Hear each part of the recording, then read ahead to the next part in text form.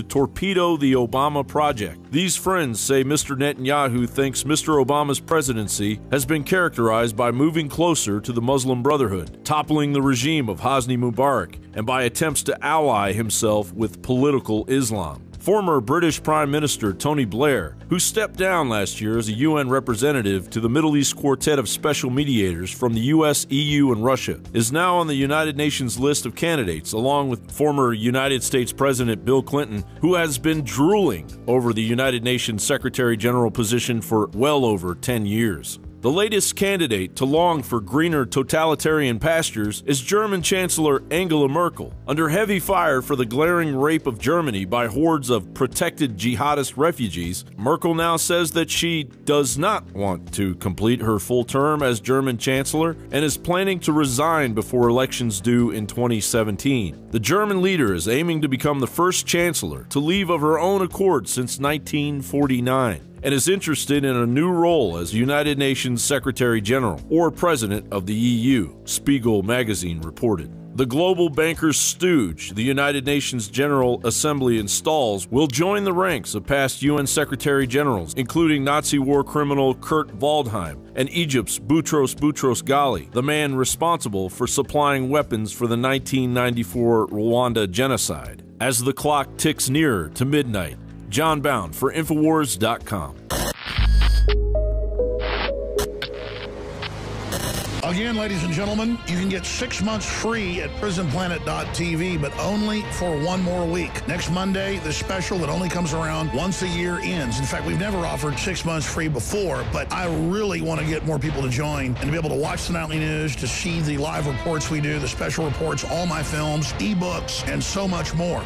One person can share their membership with 20 people, and you are funding the absolute very leading edge, the vanguard of the resistance to the globalist operation on every front. We have to have our own platform that is harder for them to censor, harder for the system to shut down. prisonplanet.tv. We put out the daily radio show free with the video and audio feeds at INFOWARS.com/show. But it is the members that get the nightly news exclusively and first, and the commercial-free video podcasts and audio podcasts that are paying it forward and financing and helping so many other people see the truth when we put the videos on Facebook, YouTube, and it's prisonplanet.tv that finances so much of the cameras, the equipment, the crew, the reporters. You are becoming a prisonplanet.tv member. You get exclusive HD, higher quality, get it first, and then you can download it, share it with friends and family, share your passcode with them, your username. It's a win-win, and then you're helping finance to put it out for free to everybody. prisonplanet.tv. Clean, pure drinking water. You can't survive without it. But where do you get it? Alexa Pure Pro is a brand new, groundbreaking, gravity-fed water filtration system that is like no other. The Alexa Pure Pro transforms water from virtually any fresh source into clean, healthy drinking water. Save $20 off the retail price and get free shipping. This is a limited-time offer, so order your unit today and receive free shipping and $20 off. Go to InfoWarsStore.com or call 888-253-3139. Welcome back. Now, today is Martin Luther King Day, and of course, how do liberals respond? We see them trying to inflame white privilege, white guilt. We have an editorial today from USA Today saying whites killed Martin Luther King, but now we honor him. And they say, centuries of kidnapping, torture, murder, and rape, we killed him. Not me, of course. I'm not a racist, but who thinks that he is? Well, here's a news flash. I didn't have any slaves. My parents, grandparents, great-grandparents didn't have any slaves. This is guilt by association, but more importantly, what this is an attempt to fan the flames of division rather than looking at who really killed Martin Luther King. And of course, that would be the government. And that's the tactic that the government likes to take. This article from Activist Post points out the FBI and Memphis police finally admit their involvement in the assassination of Martin Luther King. They say nearly 50 years since the assassination of Dr. Martin Luther King Jr., the FBI and Memphis Police Department have sparingly released information implicating themselves or members of their agency in facilitating and directly causing the untimely death of Dr. King. A civil suit later determined that a Memphis cop was involved in a conspiracy to murder the civil rights leader. And we're going to play an excerpt of someone who is involved in that civil suit later. But first, they point out, since revealing its illegal COINTELPRO harassment of Dr. King and the existence of at least 5 paid informants who reported to their Memphis field office, the FBI also disclosed that Dr. King's trusted friend and renowned photographer Ernest Withers had been secretly working as an FBI informant. Now, in 1999, a civil trial, King versus Jowers, determined former Memphis police officer Lloyd Jowers had been complicit in a conspiracy to assassinate Dr. King. In December 1993, Jowers appeared on ABC's Primetime Live, confessed to his participation in Dr. King's assassination. Jowers admitted that he believed Memphis Police Department Lieutenant Earl Clark fired the shots that killed Dr. King, not James Earl Ray. But of course, we don't want to actually look at who really did it.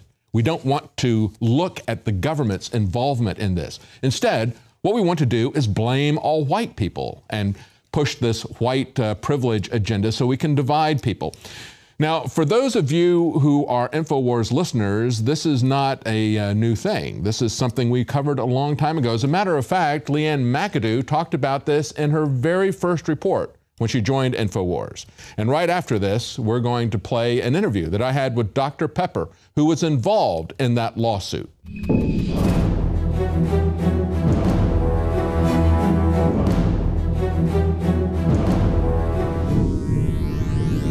Hello, I'm Leanne McAdoo with an INFOWARS News Bulletin. The term conspiracy theory is being used by the mainstream media to discredit genuine concerns citizens may have surrounding political events. Well, folks, if you find that your questions are being answered with facts, it's not a theory at all. It's a conspiracy. Today is the perfect day to draw attention to one conspiracy in particular. On this day, April 4th, 1968, the government played part in a secret plan to assassinate the Reverend Dr. Martin Luther King, Jr. Now, that's not my zany conclusion, but according to our legal system, that's a fact. In 1999, in Shelby County, Tennessee, Lloyd Jowers was tried before a jury of his peers on the charge of conspiring to kill Dr. King, conspiracy with agents of the city of Memphis and the governments of the state of Tennessee and the United States of America. We ask you to find that conspiracy existed. It only took the jury 2 hours to reach their verdict. Lloyd Jowers and others, including governmental agencies, were parties to this conspiracy. Just days after the trial ended, media outlets like the New York Times seemingly attempted to sway public opinion by dismissing the verdict, saying the evidence presented was sometimes contradictory and confusing, as most secret plans often are. But in America, where the law of the land is trial by jury, even if you feel that the jury has made a mistake, the verdict stands. Of course, you can challenge it, but so far no one has come forward to challenge the verdict in a court of law. For more information on this conspiracy and others, visit the INFOWARS store and pick up a copy of Dead Wrong by Richard Belzer and David Wayne. I'm Leanne McAdoo, and this has been an INFOWARS News Bulletin.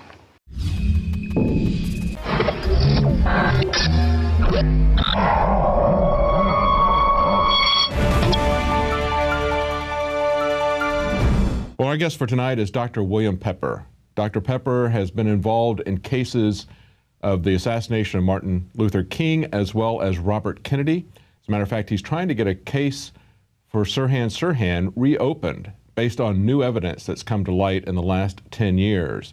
Dr. Pepper is with us right now. Dr. Pepper, thank you for coming on and talking to us about these cases. Okay, it's good to be with you. It's always important to follow the story wherever it leads, and you followed this case for the Martin Luther King assassination for about 10 years before you had the retrial. It was actually a mock trial. Tell us what the conclusion was of that trial. Well, the retrial, we brought a civil action. I brought a civil action on behalf of the King family against Lloyd Jowers and others who were involved in the assassination of Martin King.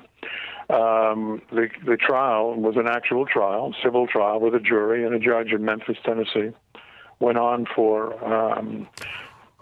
30 days. Over 70 witnesses testified. And all of the evidence was laid out as to how Martin was killed and why he was killed.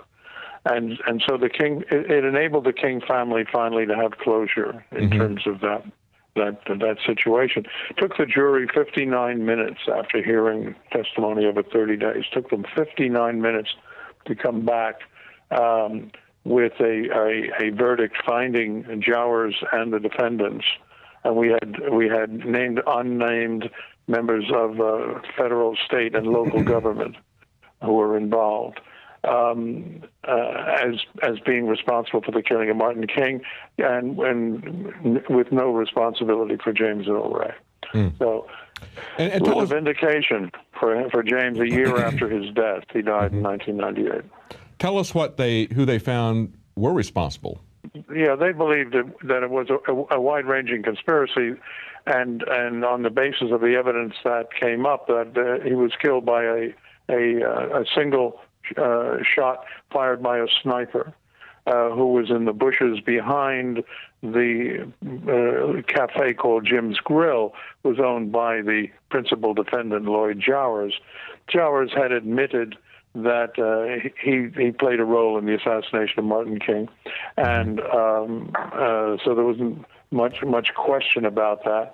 There was a military team there, Alpha 184 team there, and they were backups. They did not kill Martin King. Martin was killed by a lone contract gunman who got off that shot. Now, if he had not been successful, the military unit was there to make sure that Martin was hit. They were not going to ever let him leave Memphis, because he was going to bring 500,000 people to Washington. Wow. And in this Poor People's March and campaign. They were not going to march. They were going to stay there and visit their congressmen and senators and press for a return for funding for social programs. So they weren't. The military knew they didn't have the forces to contain a mob of that size if it got out of hand, and they were likely to get out of hand because they were likely to be frustrated in their requests. Right. So they had to stop King. That was their logic, and they did. Joe Biggs here with INFOWARS.com. MLK's knee slams Black Lives Matter protesters. I'm thinking some people don't even remember Martin Luther King and what he stood for, said King during an appearance on the Alex Jones Show, referring to the recent interruption of Bernie Sanders' campaign event by Black Lives Matter protesters. Of course Black Lives Matter. All lives matter. They don't even know that it's disrespectful to go to a meeting and jump into people's faces and scream Black Lives Matter. But no one has taught them to articulate a need, and because they don't know how, they're doing it inappropriately, she said. Asked what was happening behind the scenes, King remarked, "You wonder, who's kind of behind the movement? Who's paying them?" Adding that the political campaign she was involved in paid people to hold signs and attend rallies. Earlier this year, it was reported that George Soros had donated around $33 million in 1 year to groups affiliated with Black Lives Matter activism. You can find more reports like this at INFOWARS.com.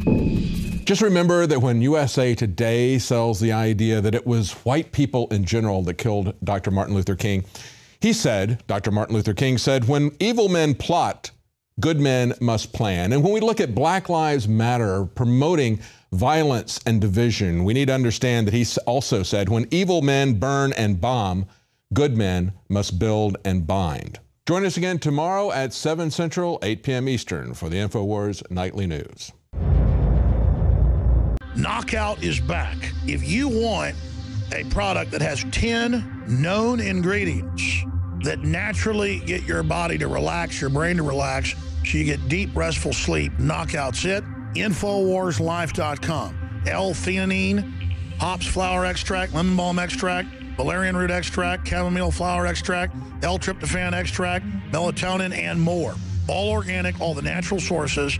It's the same price as leading brands of melatonin that are 3 milligrams a piece. It has 3 milligrams, the standard recommended dose for an adult. It's got the GABA, so it would probably cost $50 to take all this as separate pills. It's $19.95. You take 1 or 2 of these, and it just is really clean, restful sleep is what the reviews are. It's what I've experienced. and it just synergistically puts everything in there. InfoWarsLife.com. That's InfoWarsLife.com, or call 888-253-3139. You are watching the InfoWars Nightly News, which airs 7 p.m. Central at InfoWarsNews.com. And your support is helping us defend liberty worldwide.